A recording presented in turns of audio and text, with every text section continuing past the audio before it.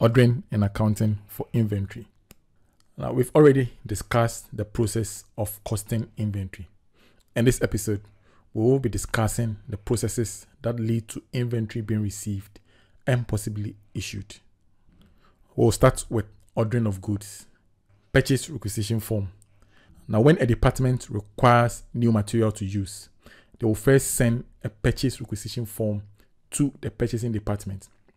The purchasing department will now send a purchase order form, usually termed as the PO, to the relevant supplier, authorizing them to deliver.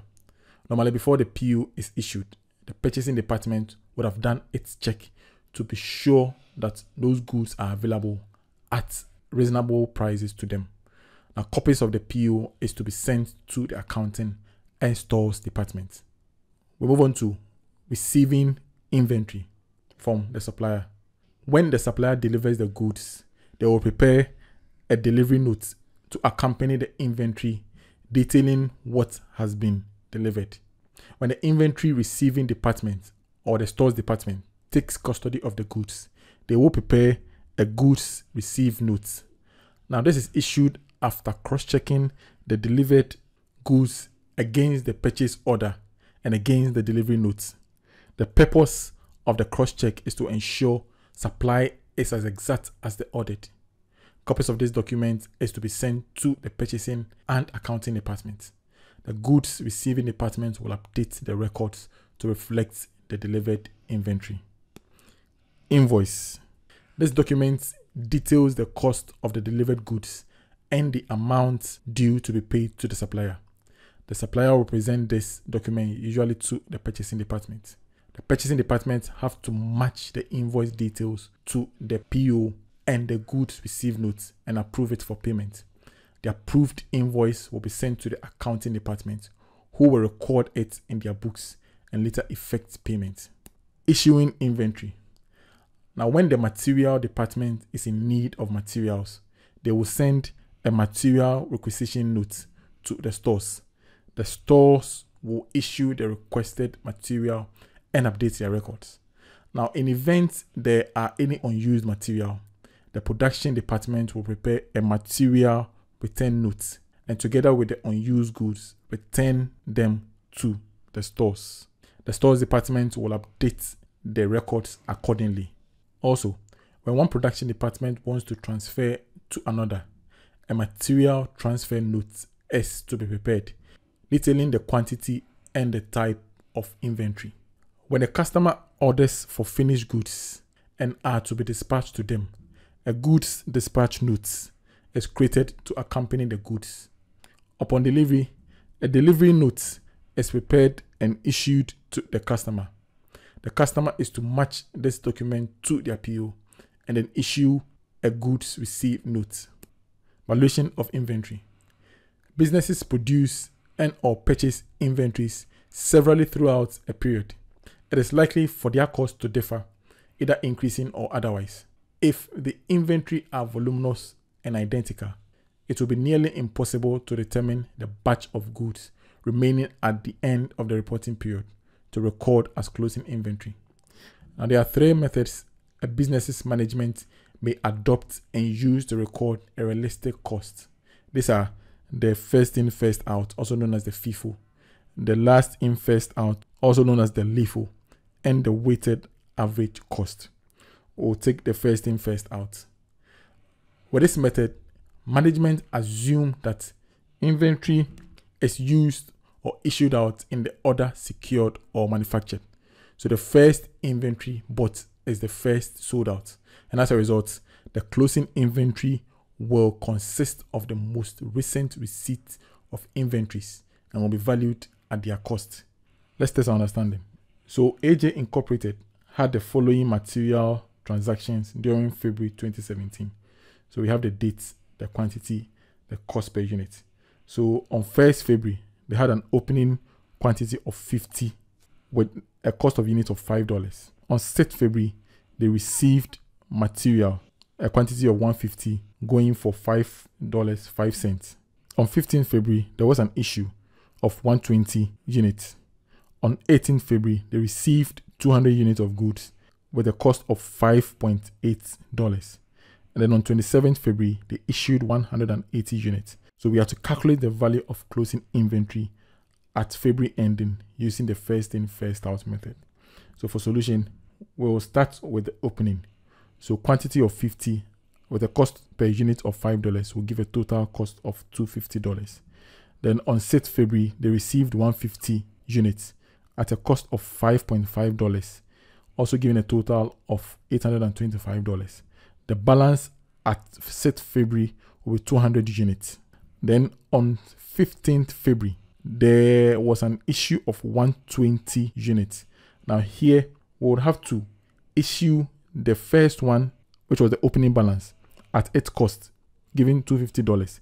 There will be a balance of 70. Then we issue it from that coming in on 6th February, the 150, at its cost, 5.5, giving 385. The balance on this date will be 80 units left, valued at the latest cost of 5.5, giving $440. Now, on 18th February, there was a receipt of $200 at $5.8, total cost leading to $1,160. The balance as of this date will be 280 units. Then on 27th February, there was an issue of 180 units. Now, there was an already existing balance of 80 at a cost of $5.5. That will go out first. Then the balance of 100 will now be issued out of the latest receipt of 200 at its cost of 5.8, also leading to a total cost of $580. So at the closing of February, there will be a closing balance of 100 at a cost of the latest inventory being 5.8. So the value will be $580, which will be sent to the current asset column of the statement of financial position. Next method is the last in, first out. This is the opposite of the FIFO method. So this method assumes that inventory are issued out in a reverse order, meaning the last bought or manufactured is the first to be sold or issued out at the earliest request. Therefore, any remaining inventory at the period end will be those earliest received and will therefore be valued at their cost. Let's test our understanding.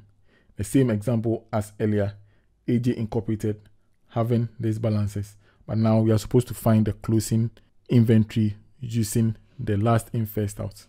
So with the solution, the opening inventory of 50 units with a cost per unit of $5 leading to $250. The receipt on 6th February of 150 at a cost per unit of $5.5 with a total cost of $825. The balance is still 200 units. On 15th February, the issue of 120. In the previous example, we exhausted the opening balance before coming to the 6th February receipt. But in this example, we are going to first exhaust the latest stock, the 150 units. It's more than the issue now, so we'll take the totality of it at its cost of 5.5. So the total cost is $660. The balance will be 80. Opening balance of 50 at $5 and the balance on the receipt of 30 at $5.5. Okay, leading to a total cost of $165. Then on 18th February, there was a receipt of 200 units at $5.8, a total cost of $1,160. The balance as of this date will be 280 units. Now on 27th February, there was an issue of 180 units. So again, we will exhaust the latest stock, which is the 200 at its cost before we move up if there's any balance. There will be no balance, so we take the entire issue and value it at the latest cost of 5.8, which is $1,044. The balance as of this date will be 100 units. Value of the earliest cost, 50 units at $5 leading to $250. 30 units at 5.5, which is the second earliest, leading to $165. Then the balance after charging the issue against the latest stock of 20 at its cost of 5.8, leading to $116. So the total closing inventory of 100 units will be valued at 531, which is different from the 5 $80 seen using the FIFO method. The last method is the weighted average cost.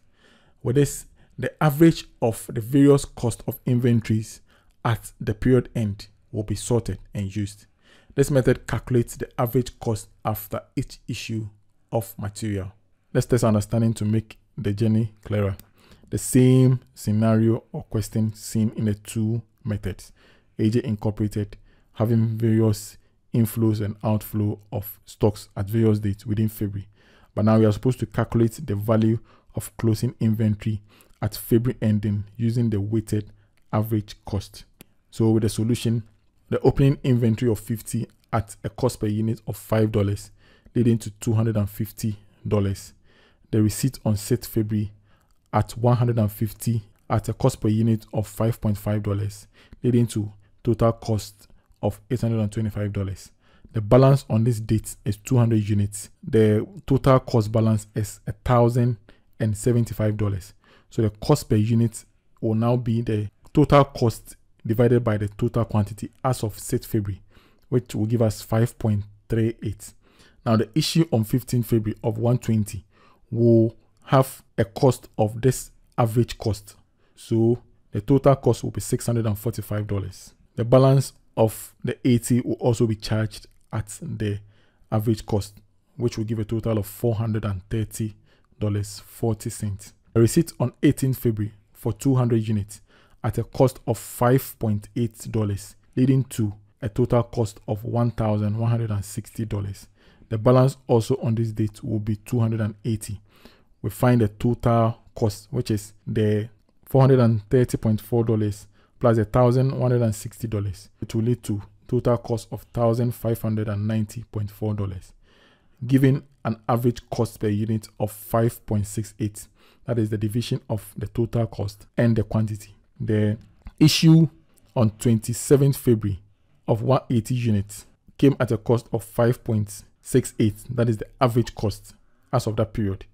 So it came with a total of $1,022.4.